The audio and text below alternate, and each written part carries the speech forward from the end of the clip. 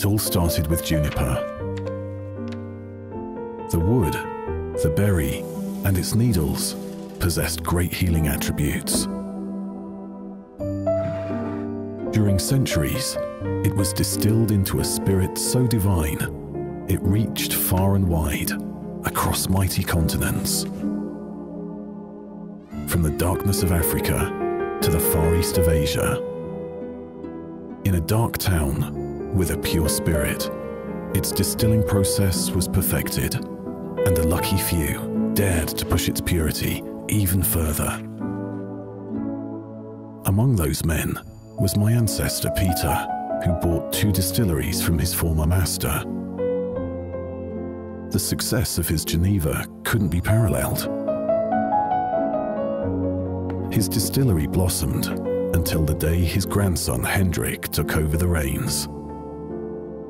Only 22 years of age, young Hendrik unified several small family enterprises and founded 2 distilleries. His son Herman, inheriting the great legacy of his father, crafted a prosperous business on its foundations as well.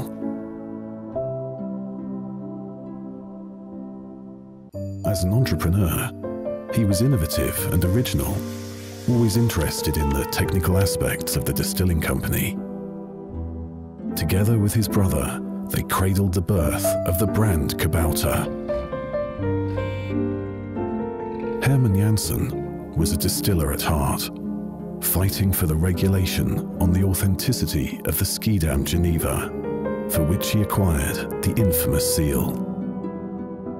His views, endorsed by his son Herman Jansen Jr., brought nationwide fame to the iconic Kabouter. Following tradition, Dick Jansen took over the responsibility of the company and led them back to the roots of the Notaris Geneva,